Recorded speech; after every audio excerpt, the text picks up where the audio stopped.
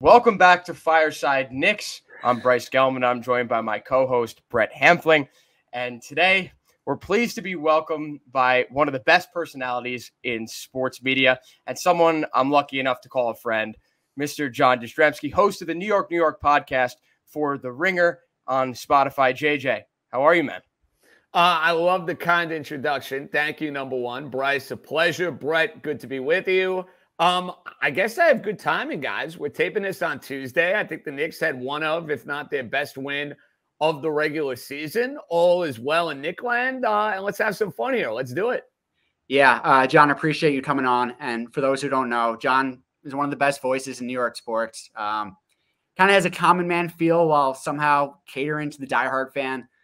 He's always putting out content, but seemingly loving every minute of it. So real briefly, before we get into the Knicks, can you tell us quickly all the things you do and kind of how you got here in sort of a abbreviated version? Man, I do way too many things these days. Yeah, I do two podcasts at The Ringer. I do my New York special, which I'm sure is tailor-made to anybody who is a New York sports fan. We go 3 days a week. We'll have a pod dropping. We'll actually do a Twitter Spaces on Wednesday and post it as a podcast after Knicks Nets and mix in a couple of things there. But you want to find that on The Ringer. Me on Twitter, John_Jastremski. And then you can watch me basically every night on television. I look a lot better on TV, I promise, than I do right now. But 5 nights a week on Honda Sports Night on SNY at 11 o'clock. I do Baseball Night in New York. I'll be on later on tonight. We're taping this on Tuesday, February the 28th. I'll be on at 6. And honestly, if you just check my Twitter page, you'll know what's going on. Like, follow me on the Spotify, on the Apple Podcasts and all that stuff. But we always, tweet out what we need to tweet out from a content standpoint. And yeah, it was a 8-9 year, I don't even know, 10-year run in radio. And now we've moved into a new space plus an old school space. So, new media, old media, we're all over the place, guys. That's what we do around here. We're everywhere. There we go. But I just recently followed you on Spotify Live. I got to get more into that. Well, I was going to say, now we are taking, you're a little too late to the party. We're moving those shows. We always would post them as podcasts anyway, Bryce, but we are now going to move those to Twitter Spaces because when you have, and I don't want to brag here, but like the amount of followers you've got, when you have, well, here's what it boils down to. When you have 40-something thousand Twitter followers, we could start taking these shows on Twitter, and I feel like we're going to have so many more people that we could reach out to. So, they got that space, no pun intended, figured out. So we're trying our first one Wednesday. So that's the grand plan as far as that goes. But I'll take calls. We'll have a ton of fun with that, and away we go. Beautiful. I'll be sure to delete my Spotify Live app. No need for that anymore. I was going to say, regular Spotify app you need, though, because when you want to download it as a podcast, we got to keep those numbers strong. There you go. I'm a Spotify guy. I mean, how can you not be? Listen, not to stroke the company, but I mean, my goodness, the interface between them and Apple as far as podcasts, it's not even close. Not even close. Agreed on that. All right, JJ, let's get into what you came here for. Some Knicks talk. So huge night last night for the Knicks. Beat Boston, the best record in the league, 109-94. Josh Hart playing out of his mind. Let me ask you this. Speaking in like general terms, like what is your biggest takeaway this far into the season for anything? That's a good question. The Knicks are better than I thought they were. How's that for a takeaway? Good start. I thought the Knicks going into the year would be better than what they were last year. I thought they'd be right around a 500 team. I thought Jalen Brunson would absolutely help, but I kind of looked at the infrastructure of the Eastern Conference. I'm thinking about how things are going to play out, and I'm like, all right, maybe they're in the plan, maybe they're not, but around a 500 team. They're better than that. And Randall's been much better than I thought he would be. Barrett has been worse, quite frankly, than I thought he would be. But it starts to me with Brunson. Brunson, I always liked him as a player. Guys, I watch a lot of college basketball, as you know. Was always a gamer at Villanova. Was always a sort of glue guy at Villanova. But he really came on the scene last year, stepped up when Luka got hurt, got the big contract. I'm like, all right, is he worth that money? He's worth that and then some. He's been so good for this team. They play hard. I think they're guys that simply put, give a shit. Like, I do think there's something to be said for that. Like, when you look around the NBA and getting that sort of motivation on a night in, night out basis, the Knicks give a shit. They play hard consistently, night after night after night. I think you want to credit the DNA of the players on this team. I also think you got to credit the head coach for that, because in this era of load management and taking nights off and mailing it in, Knicks don't mail in games. They play really, really hard. So, grand takeaway, Knicks are better than I thought. There you go. Yeah, I mean, when you insert Jalen Brunson, who is an all-star, he didn't make the all-star game, but he's good enough to be an all-star. He's unlocked something in Julius Randle, or Julius Randle just said, hey, I don't want my, to have a one-season wonder career. Maybe unlocked something in himself. And then you have Emmanuel Quickley, who I just can't say enough good things about. I thought he was awesome last night. Scored 23 points. Talk about give a shit. He gives a shit. Talk about built for the moment. He loves the Garden. And the other thing is, like, last night was a big game. You're battling to, be in the top 4 or 5. You're playing Boston, and they rose to the occasion. There was this extra juice in the air. You saw it from Quickley. You saw it from Mitch. You saw it from Grimes. Like, Randall and Brunson didn't even have great games. RJ had a terrible game, and you beat the best record in the league. So a lot of great takeaways from last night. Yeah, I just mentioned this. I did a gambling pod a few minutes ago, guys. The Quickley 6th man of the year odds are way too high. Too low. Or too, what are they right too now? High, however you want to look at it. He should be at least 10-1 to win the award. And what is he? I don't think he's going to win it. I think probably Brogdon or Powell is going to win it. But, man, Quickley, look at what he's done over the last 2 months. He's played great. The impact that he has on the court is just immeasurable. And I don't think that the gambling lines are going to reflect that. Personally, I think he should win the award. But obviously, there may be a little Knicks bias in that. But he has proven himself on a nightly basis. I think what he offers you, and obviously the new addition, everyone's going to want to talk about him, Josh Hart. The two of them together, they're going to give it all the time. They're just going to give their all constantly each game. And I think that that's given a new face to this team. And I'm going to use that as a little segue here. How do we feel about this Josh Hart acquisition? Because the Knicks are 6-0 since they traded for Josh Hart, and he's done some great things on the court. He's a badass, guys.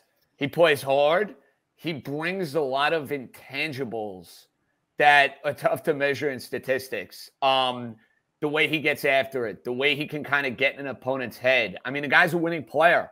He was a winning player in college. He's had moments where he's been a real good role player in the NBA, and that was a real good, smart, terrific trade by Leon Rose. And I've been critical of this GM at times. I'm not going to sugarcoat it, but to go and say goodbye to Cam Reddish, who had no role on the team. They got a zillion first-round picks anyway. Whoop-de-doo. And go get a guy who's had an immediate impact. Josh Hart has had an immediate impact. And I know it was more Randall on that foul with Tatum, but you could see the way he was chirping at Tatum at the end of the game. Like, he plays to the crowd. He's perfect for coming off the bench. And I'd argue at this point in time, guys, when the Knicks are closing out games, forget about who starts games. That's overblown. Who cares? At the end of these games, Josh Hart is a part of your best 5. He's a part of your best 5. And that might mean RJ Barrett's going to lose some minutes. So be it. Josh Hart was a terrific, terrific pickup from this team. Yeah, that might be a rude awakening because, as bad as RJ's been, and we've talked about this all year on this pod, he's still been coddled by Tibbs. He's, his minutes haven't really got cut just in the last couple of days a little bit, but before that, he still finished a lot of games. I don't know if he's ready. I mean, he should be. He sees the writing on the wall. Quickly's playing great, and Josh Hart is a glue guy. I don't know, JJ. Do you think that this could create this negative sort of impact if he pouts on the bench, or I don't know? Is he ready to not play in crucial minutes of well, he's got to earn it. Listen, Brett, that's what it boils down to. He's got to earn it. Look, RJ Barrett last year played really well. This year he has not been as effective. I know some people are going to look at the numbers, say, yeah, his points per game are similar. His rebounds and assists are similar. Watch the games. The guy's been way more inefficient. He's not gotten better. His outside shot is horrific. He's turning the ball over way too much. He's forcing the issue way too much. And his defense hasn't been as good. So you add all of that up, RJ Barrett hasn't been as effective for the New York Knicks. I don't worry about that because I think he's a good guy. So he does not strike me as the guy that's going to be me, throw a temper tantrum, throw a fit, go and play better. I think that's what it boils down to. And look, he's going to be given opportunities. It's not like he's going into witness protection like Fournier where he's not going to play. But I think in order to earn crunch time minutes, he's got to go and give you crunch time production. Mm-hmm. Let's see if that changes over the next couple of weeks. Knicks have a lot more big games coming up. Exactly. So let's see if that changes. And he's gotten minutes. Like he gets minutes each game. And I think him not getting minutes at the end of games is more of an indication of how he's playing in said game. If he's having a good game, he's going to play at the end of each game, but he's not. And since they traded for Josh Hart, he's playing significantly less. He's averaging around 32 minutes per game. He was playing 36, 37. Thibs was just throwing him out constantly, no matter what happens. Now that there's competition for that role, a guy who could, Swiss Army knife, who could do everything on the court and who feeds into the play of a Julius Randle and a Jalen Brunson, I think, having RJ Barrett in is just it's less attractive now because of how well Josh Hart has really adapted to the play of these guys. Well, it's Hart, and it's also Quickly, who you guys hit on as well. You can't take Quickly. Quickly has kind of put himself in a position where he's earning those minutes. And why is he earning those minutes? He's playing off the ball, and he's hitting the outside shot. That is what Hart and Quickly provide a lot more than RJ Barrett. You get a little bit more floor space, and that makes a world of difference. Yeah, RJ needs the ball to be effective. And I think Quickly, he's always 100%. He gets the ball. He's running up the court. And Josh Hart's the same way. It's transition. It's everything. RJ Barrett needs the ball constantly. He can't do it off the ball. I mean, because he's not hitting shots. So the other thing those guys are just better. He needs the ball. He's become a strictly one-on-one player, and he's not a good one-on-one player. He doesn't have his handle's not tight enough. His footwork is good once he kind of pivots and does stuff, but he gets in all these awkward drives where he's looking for a foul. I don't want to bury RJ Barrett too much. I think we all kind of feel the same. But he's turning the ball over way too much. Listen, the bottom line is he's got to be better, guys. Like I don't think this is like some grand declaration on what RJ Barrett is as a player. He's still young. He's still got time to figure that out, obviously. But I mean, unless you're living under a rock and not paying attention, he's been the element within this next season that I would say would quantify a disappointment. Like, I don't know how anybody could look at RJ Barrett's year and be real with themselves and say, yeah, he's moved and progressed in the right direction. He is not. No way. All right, JJ, who's this at this point of the year? Who's your MVP? Oh, my God, this is not even close. Brunson, by a mile. By a mile. I know Randall's having a great statistical season. I get that. I don't think Randall is having the – let's put it this way. Randall's not having the year he's having if Brunson's not here. I think Randall getting to play off the ball, not having to do as much as far as, just the attention. He's dribbling it up. It was like the Randall show last year, and it became a detriment to the Knicks. Brunson, without hesitation, is this team's MVP by a mile. By a mile. Yeah, I agree. And it's going to be so interesting because, assuming we make the playoffs, hopefully we make the playoffs, he's going to go against some stars, whether it's Joel Embiid, Donovan Mitchell, Tatum, Giannis, and he's our guy. And on the surface, you're like, Jalen Brunson's your guy. And, I know people out of New York are listening to that and probably don't believe it, but he's been every bit the star that some of those guys, not, obviously not the Giannis's and Tatum, but that those other guys have been. So I'm really excited to see him elevate to the playoffs and kind of what he could do there. Brett, listen, last year in Dallas, he outplayed Donovan Mitchell in a first-round series. Let's not forget about that. Luka went down with the injury. Now, I know there were some factors in play. Utah basically knew they were breaking up that team. Donovan Mitchell, you want to argue, had one foot out the door. Sure, you can make that case. But Brunson outplayed Donovan Mitchell. They're going to need that to be the case and I know we're looking ahead here, but that's the series the Knicks want. They want a legitimate shot at winning a first-round series. Let's be real about this. They're not beating the Celtics. They're not beating the Bucks, and they're probably not beating the Philadelphia 76ers because I don't think, personally, they have an answer for Embiid. I know it's Doc Rivers. They don't match I know up it's well. James Harden. The Sixers would win that series. The Sixers – if we're doing odds on this, and I'm doing the way too early, way too premature first-round series prices in the NBA, Philly would be minus 270 to 300 if they play the Knicks in a first-round series. If they just would. I mean, that's that far. I'd say maybe minus 200. Like they'd have. No, they'd be higher than that, Bryce. Yeah. Bryce, look at the title odds. That's all you have to do. Yeah. Look at the title odds for what Philly is and what the Knicks are, what Cleveland is and what the Knicks are, and you could kind of take a page and a feel on what the odds makers would make that particular series. Cleveland, though, I think would be like minus 150. I'm saying if Cleveland is at home and they're playing the Knicks, minus 150, which means the Knicks are legitimately live and are right there in the series. And I probably would bet the Knicks for the series for what it's worth. So, that would be just the whole Donovan Mitchell drama, not getting him, and then starting out the season pretty shitty and then playing them the first round. That's what a and let's be real, guys. That first Knick Cav game kind of turned their season around. I don't know if you guys remember. They got smoked by Dallas. Everyone thought, and it was kind of under the radar because it was like a football Sunday. By the way, when the NBA plays games on Sundays, they need to be at 7 o'clock or later. Like, you cannot play games at noon. Nobody's watching them. Nobody cares. You got to be smarter than that. But this was one of those Sunday night specials. I remember it well. And the Knicks ended up winning that game, and it kind of got their season jump-started. That was when they won like 8 or 9 in a row. Yeah. So they had beaten the Cavs 2 out of 3. Take that for what it's worth. That was the travel game, right? Like RJ Barrett had like 7 travels, and yes, you're right about that. And the Cavs missed a bunch of threes, but that kickstarted the win streak. And it saved Dibs' job because he could have been fired after the game. If they lost that game by a lot, his job could have been in jeopardy. I don't think Leon Rose would have ever fired him, but it could have sparked the conversation even more because I think at that point people were talking after that Dallas game. That was the talk. Is Tibbs going to make it to Christmas? I mean, I was getting asked those questions on SOI, and I'm glad that the Tom Thibodeau hater has kind of taken a silence pill over the last few weeks. Look, I don't want to make Tom Thibodeau out to be Red Auerbach as a head coach. Okay, like I understand his flaws. I understand there's a complaint amongst Knicks fans that he doesn't play his young players enough. But I always have this takeaway with Tibbs as a coach.